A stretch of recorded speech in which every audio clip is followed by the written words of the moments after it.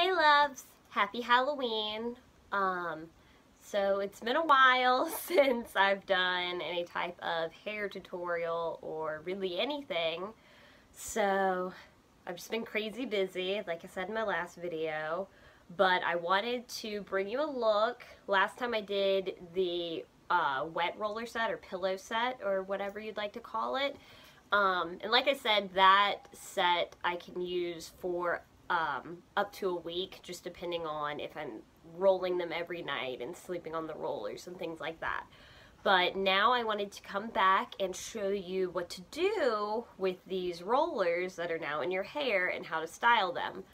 I'll first show you, this is pretty much a go-to for me anytime I'm doing like a pinup contest or a photo shoot or anything like that, just because I've got it so down pat and I don't have to worry about it or work on it.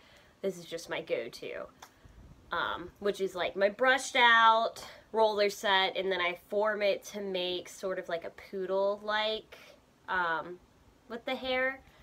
So for this look, the items that you will need are, as far as brushes, I always use, this is my wet brush, but this is more than just a wet brush. This is it's called a wet shine brush, and what it has is these like boar bristles in it. So, and boar bristles are really good at smoothing out the hair and all the flyaways and baby hairs and things like that. So I always use this when I'm brushing out my curls, because with a lot of wet sets you always tend to get frizz and things like that, so I try and use as much as I can to keep those flyaways down. I also use, for teasing, a teasing brush. You could use a teasing comb, you could just use a comb or a brush. It's just whatever you feel comfortable teasing with. I again use this for smoothing as well, because as you can see it's also boar bristles, which smooths out the hair. It's just better for the hair in general. Then you will need some duckbill clips. You can get these again, Sally's. The wet brush you can find a wet brush now at like Target, but the wet shine brush I think you might be able to find at places like TJ Maxx or Burlington, Marshall's. You could order it online. I got mine, I want to say, from Cosmoprof. They might have it at Sally's. They probably should. Duckbill clips, get from Sally's.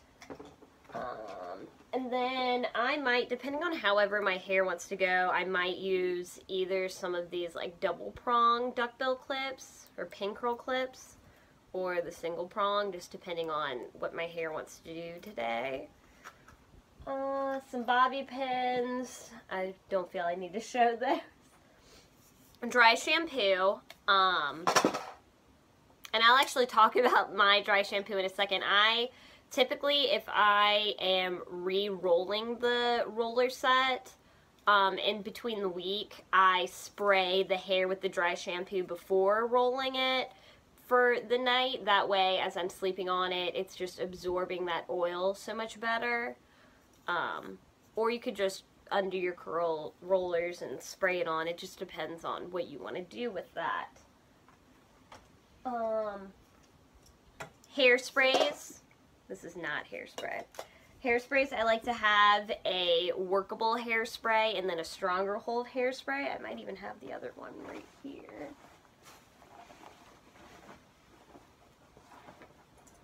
Perfect.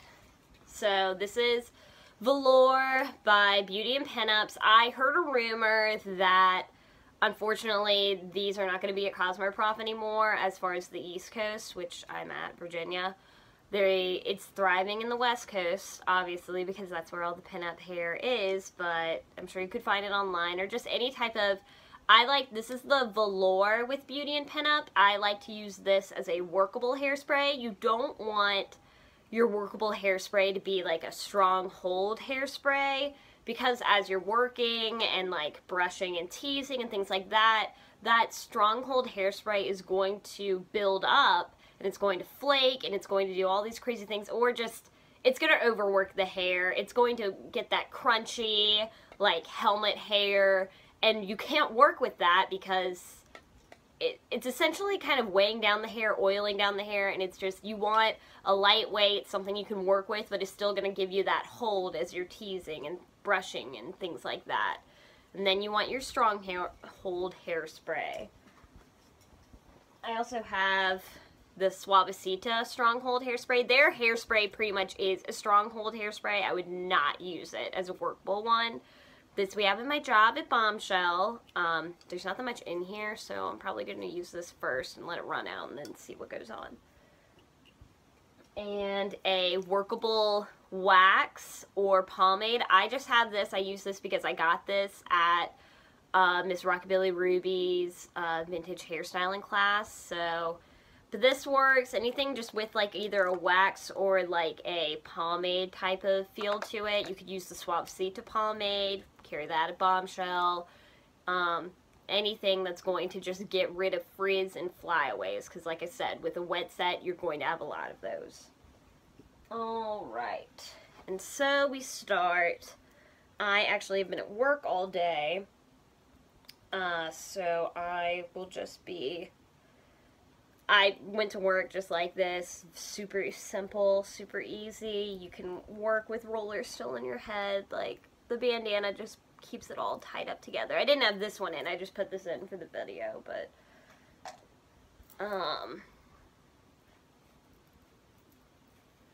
so we just get this off. Get my other bobby pins, and I may or may not use the bobby pins, it just depends. So take the bandana off, you're not going to need that. And then we start, I just take out each roller, and it doesn't, you could be really careful if you feel like your hair doesn't hold curl well. My hair doesn't hold curl well because it's so fine, but I just throw them and take them out. And typically what I'll do is I'll lean my head over, and then I'll just kind of take my rollers out with my hair forward. That way I can get some type of height to it, but it really doesn't matter. However you want to do it is fine. But we just take all of these out. So while I'm doing this, the pinup contest was amazing. I'm very proud of who won. I actually met Miss Frida Cheeks, who's now our current Miss Pinup RVA 2017. I met her at the Rockabilly Weekend in Vegas last April. She is she's a prodigy and like best friends with this girl, Empress Dynasty, who's a big burlesque performer out here in Richmond, Virginia. And she was also one of the judges who crowned me the first Miss Pinup RVA 2016.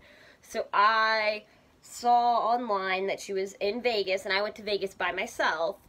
So I was looking for anyone I could possibly like meet up with and talk to and just hang out with. And I met up with her, and that's how I met Frida. And she is just such a sweetheart, very nice, very knowledgeable about the pinup lifestyle, pinup hair, a lot about pinup clothing. Like, they both are very into the whole, because M works at Bygones, which is a vintage store here in Richmond, in Carytown, and she works there, but I think she was also going to work at another vintage store somewhere else before having her own life come at her fast. But they know a lot about clothing, which I actually don't know that much about pinup clothing. I kind of more focused on the hair aspect of it, and everything else I got either from like thrift shops, or even some things, honestly, some of my more basic kind of pinup staples I get from Amazon, just because true pinup, I don't think it should matter like what designer you have or what type of pinup line you are wearing. I don't think it should matter how much your clothes cost, because if you watch anything with Dita on it, she says that she just started wearing vintage just because in the 90s she couldn't afford name brand clothing. So she just started shopping vintage because she had no money, and she would just go to secondhand shops and find things that fit her, and that's how she did it. It wasn't because she was online ordering things. Like, things like that didn't really exist then. Not really. And so, okay, so I have my hair. I took the rollers out, and so you have it kind of like this Shirley Temple-esque looking thing. I'm going to leave that one in there because with my bang going forward, I'm going to work on it a little, Actually, I might take it out. You can leave it in, you can take it out, you can take your hair out and then fluff them up and then take the other rollers out. It really doesn't matter. You can do it however you find your own way, find easiest for you. This is just how I do it. So, and it changes daily. I am going to run my fingers through these curls and just kind of use my fingers first to break them up. Just kind of fluff them out. And be careful not to pull your hair out. Because with my... Oh! Yes, I am now a redhead again, which I'm sure my hair is blending right into my orange curtain beautifully. But I went and I had my hair done with Carissa, who I'd spoke of before. She's at Bombshell at the Southside location, and she is phenomenal and one of my best friends, so of course I love her. But she's very talented. We just kind of wanted to do like a dark copper root going into a lighter copper, so it's kind of like an ombre effect. And with fall and everything coming up and Halloween, pumpkins, hello. That and Lucille Ball, because she's a very phenomenal lady who, I mean, yeah, I guess she's big, but she's not as big as I feel like she should be. She was on television, a female on television at a time that females were not on TV. Yes, she was doing comedy, but I mean, that was the first avenue. Like, women didn't go on television like that. Not at that time. Alright, so we've done this, we've broken up these curls, and now what I'm going to do is take my wet brush with the boar bristles, because wet brushes are very gentle on the hair already. We're just going to break up and fluff these curls even more. I'm going to make this, we actually want to make it, once we fluff them up and break it up some more, we're going to want to make this all as big as possible. Make it as crazy and as frizzy and as big as you possibly can. Because do not fear the frizz, that is where the pomade or wax comes into play. So make it all types of big craziness. I'm wearing my Halloween accessories because it is coming up. I'm not sure when I'll post this video, but right now it is Friday night before Halloween, which will be on a Tuesday this year. And I cannot wait. We have to dress up at work tomorrow, so I'm probably going to be Batgirl. She's a redhead. I'm a redhead. It all works out. Alright, so once you have it as big as you can make it, we're now going to take that wax or pomade, and you can, anytime anyone uses pomade or wax, I always tell them when I'm selling it to people, a little bit goes a long way. I like to glide my finger in this way since I have fake nails. I don't want to get it all stuck under my nail. So I take like about that much, maybe like a dime-ish amount, and I put it through my fingers. This stuff, the Kinra products, all smell amazing. This smells like a watermelon starburst, so it's really nice. Also Suavecita pomade, that one of their biggest like selling points is that it smells like strawberries. And we're just gonna focus mainly on like up here because that's where you're gonna get the most flyaways, and then down here. And don't worry about putting it over your curl and kind of like flattening out your curl with the product going through your hands, just because like these curls, you slept on them, they're not going anywhere. Wet sets are the best because you can move your hair any which way, you can run your fingers through it, do whatever. These curls are not going anywhere. So do not worry. It's not the same as a curling iron. Like, you have dried these curls in. They, like I said, I can get these roller sets to last me an entire week.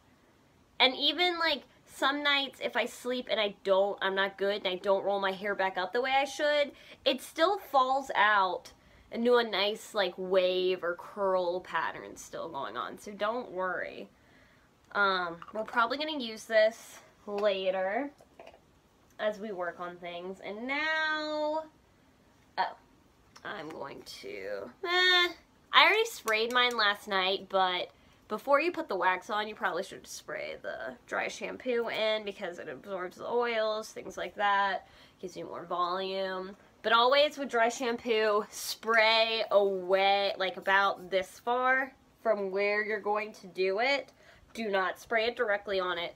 What this is, any type of dry shampoo spray, mostly they're like an oil spray and it's absorbing the oils. So if you spray it too close, you're going to have a white spot on your head because you need the distance so it can kind of like air onto it.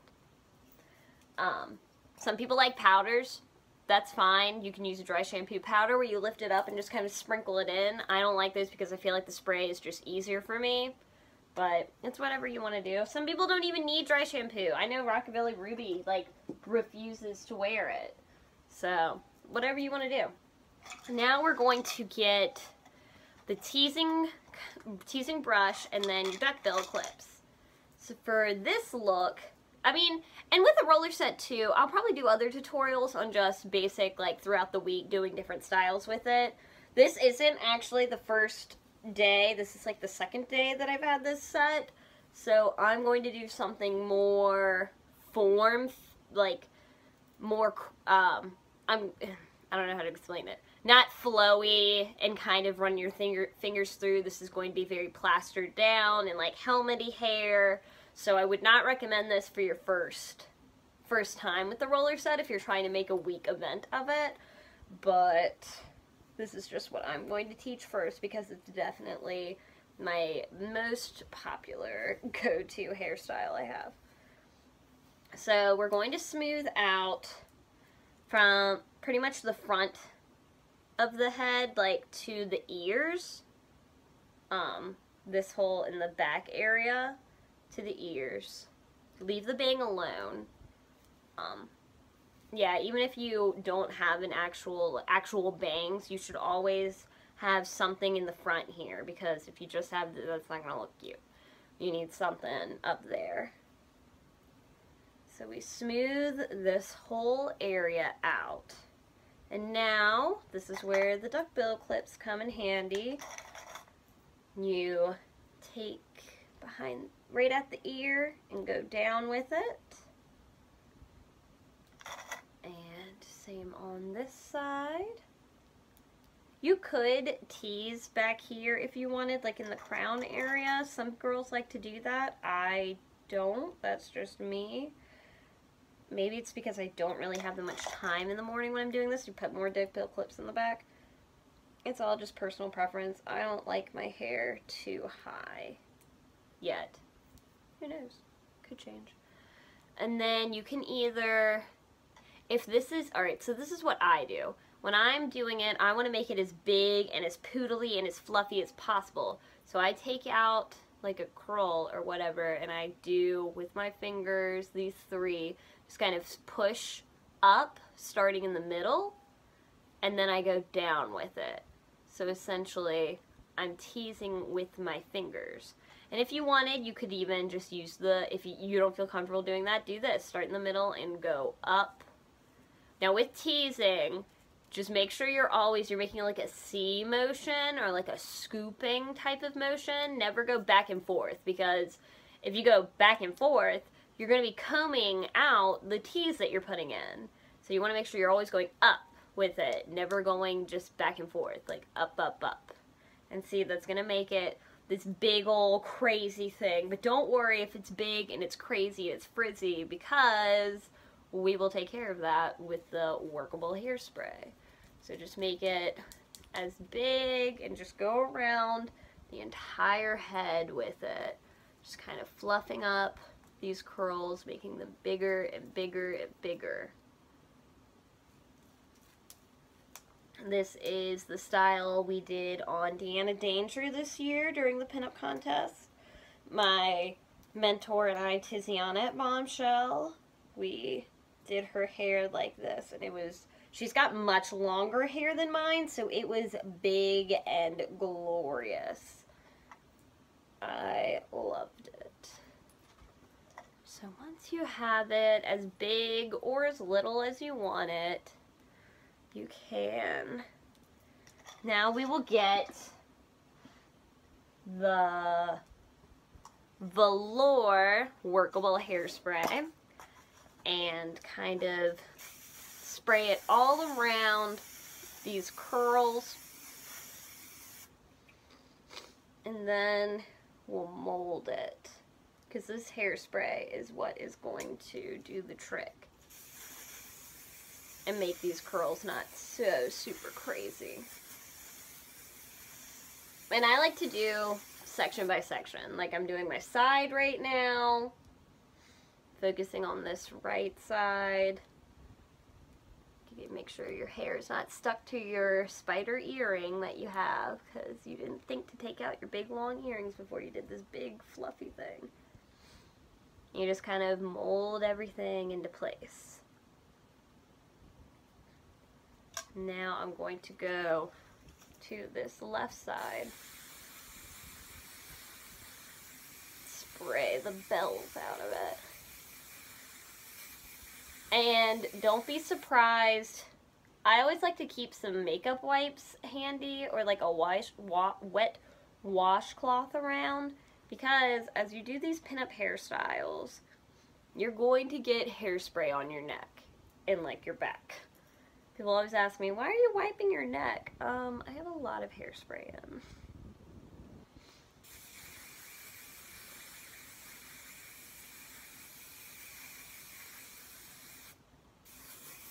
And I'll get the back a little bit while I'm here. And just mold it all together. Probably gonna have hairspray all over my phone by the end of this. That's always how it works. When I do my hair in the morning, I try and like flip my phone over, keep it away. That way I don't get like that like gross, like sticky feeling on my phone of like just hairspray galore. Alright.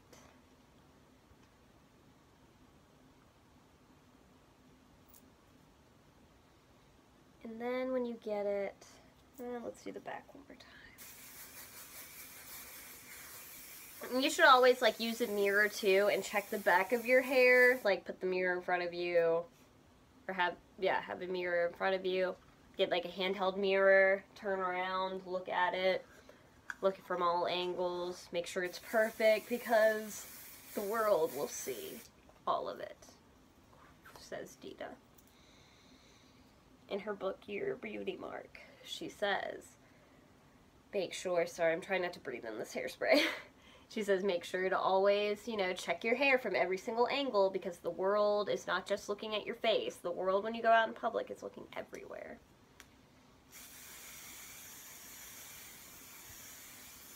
And this is why I'm using the workable hairspray, so I can still, like... Alright, and now that I've sprayed with the workable hairspray, I'm just going to let that set for a minute. And make sure when you spray too, you get all around and underneath of your hair. So it's like not, it's really just firm on all angles. A little lopsided, but oh well. Could have made this side bigger, but it's fine. Now we're going to focus on the bangs. And now we get back our teasing brush and start to tease all of that, going again up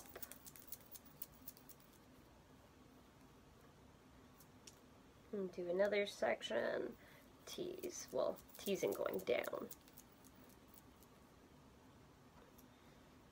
And now the last section. And get it all nice and big, beautiful. Spray it with the working spray. And not too much, but.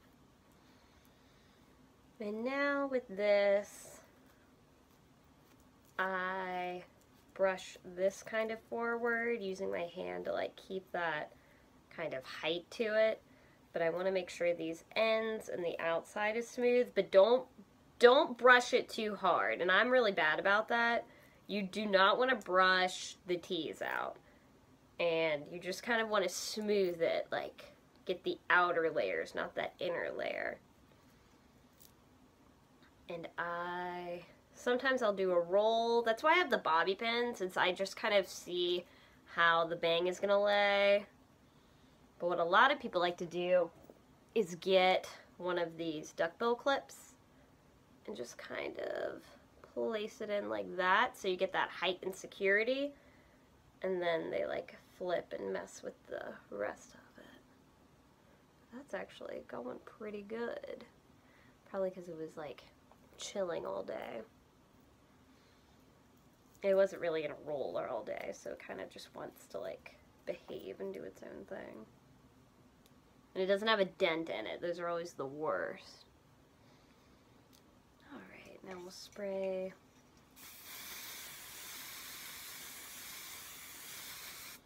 And now, honestly, that's like pretty much the main look. You can always get more of your wax or pomade and get those fine-tuned little areas like these flyaways I always get right here at my part, and just kind of put everything down, down, down into place. You can get a couple that are in your bangs. And now, should be good. I'm going to take out my clips. I didn't even need any small ones.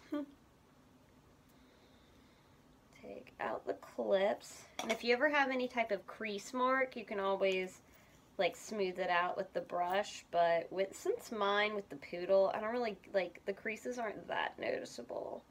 Just be careful as you take them out, you don't pull out your poodle completely and mess it up.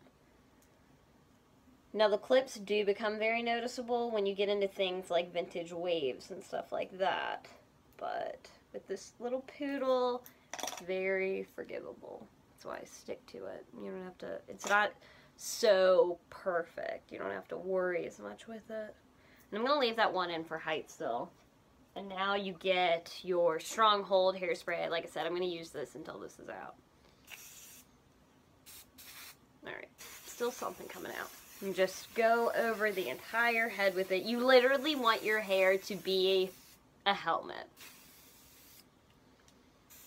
And if I had great electricity out here in the garage, which is where I live, if I had better electricity before I was inside, typically I go inside and I always get the hair dryer and just kind of set, especially the poodle in place, especially under the head. And I do it on high heat, low air. And I just set kind of everything, and that really molds it and breaks it down. But I don't have that, so we're working with what we have.